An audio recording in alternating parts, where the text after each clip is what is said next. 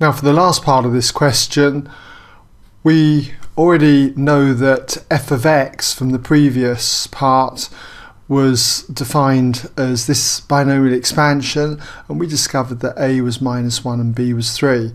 But we've now got to find out what the coefficient of x cubed is in this expansion.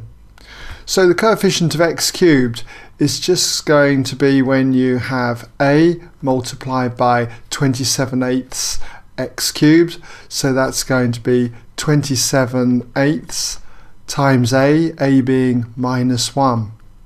And then for another x cubed term, it's going to come from timesing bx with the 27/16 x squared.